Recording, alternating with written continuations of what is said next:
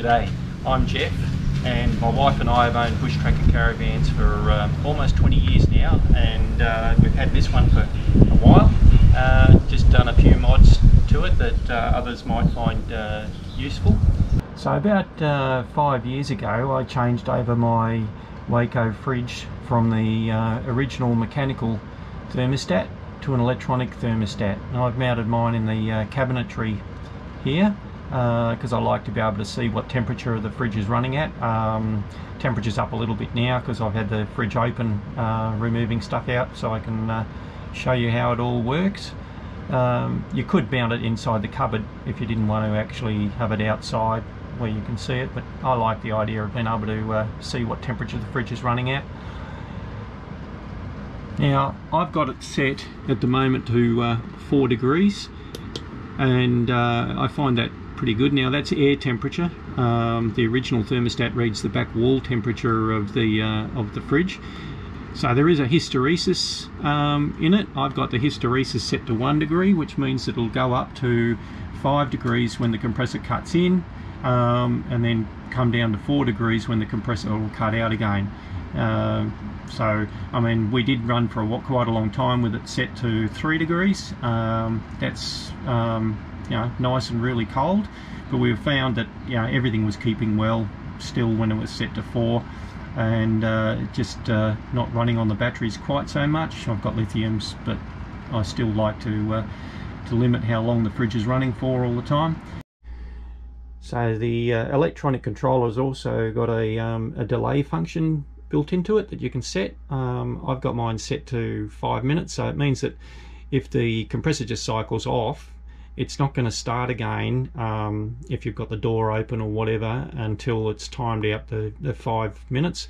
I just find that having it set like that, you get less ice build up on the back wall of the fridge, so you don't have to defrost it quite so often.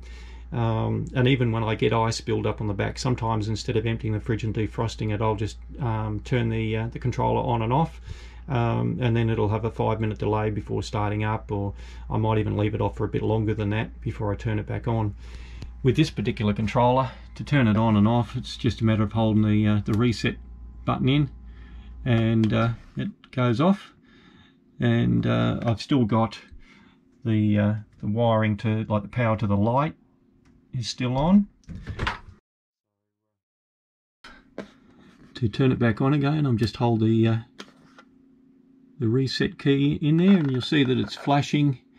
That's in the timing function now, so it'll time down to the 5 minutes, and then the compressor will kick in because it's well above set point. So I've got a little circulation fan in there as well, which just helps with stopping the ice build up on the back wall quite so much. And the temperature sensor for the electronic controller is sitting here. So as I said before, it measures the air temperature inside the fridge, whereas the original thermostat was actually measuring the back wall temperature. So I'll take this off and I'll show you how that's all wired up. So I've taken out the 2 screws, and then this module just slides forward enough to come off. There, you can see the wiring's exposed at the back there. So I used the existing wiring that came through from the fridge, so I didn't have to run any new wires. So you've got the original 2 wires that went to the original thermostat. They're actually now connected to the temperature probe, and then you've still got the light connected here, and the power for the light is what's running the little fan there. So pretty straightforward. So this was blue tack that was just stuck there just to hold the wires in position while I put all this back again, so that the wiring doesn't move around while I'm trying to put all this back. So this was done, as I said, back in I think 2016, and I haven't had to touch it since. The controller's mounted up there in the cabinetry, and the wiring runs down to behind the fridge to the compressor. Now the tricky bit's getting to the wiring at the actual compressor. I had to remove the fan here. I don't want to do that again, just to show you where the wiring is.